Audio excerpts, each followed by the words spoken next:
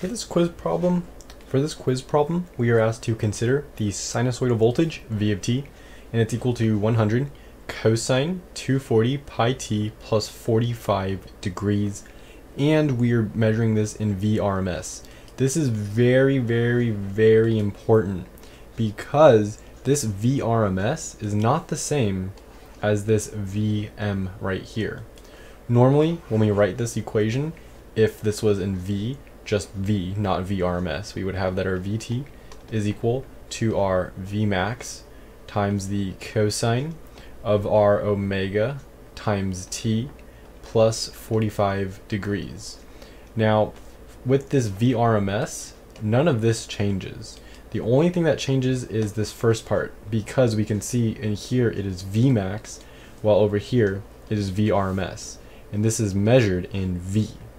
To convert from Vrms to V, or vice versa, we would use the following equation. Our Vrms is equal to our Vmax divided by the square root of 2. So that is the equation for that. Now we can use this equation to solve our Vmax. We can say that our Vmax is going to be equal to our Vrms times the square root of 2. Now, rewriting this, we're going to get that our Vmax is equal to, we know our Vrms to be 100, so we're just multiplying this by the square root of 2. And if we do this, we are going to get that our answer is equal to approximately 141.42, and this is measured in volts. We are next asked what is the frequency of Vt and Hertz. Well, another formula we can use is that our omega is equal to 2 pi times f. We know our omega, it's right here, so the equivalent is this 240 times pi. We are going to use this to solve. Our omega is 240 pi, like I just said. We're going to divide both sides by this 2 pi, that way we can get f by itself, and we're going to set this equal. If we do this, we can see that our frequency is 120 hertz. For part C, we are asked what is the frequency of Vt in radians per second. So we want to find our omega now.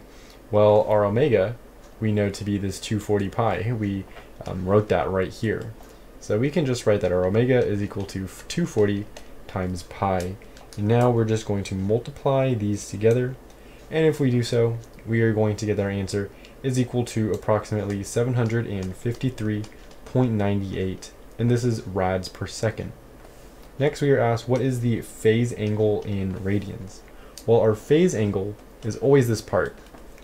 I wrote 45 degrees here, however, that is not correct. So what we're going to do is erase this, because this right here, I meant to just be kind of like an outline of how we would solve this for any general problem. So this would be the degrees. This is the phase angle. Now, to convert from angles to radian, we're going to take our angle, we're going to multiply it by pi over 180. And if we were given a radian, we would multiply it by 180 divided by pi. So this is going to be equivalent to the 45 times pi divided by 180. And this is going to give us approximately 0.79, and this is radians. Lastly, we were asked what is the period t in milliseconds. Well, t, we're going to use this equation, is equal to 1 over the frequency.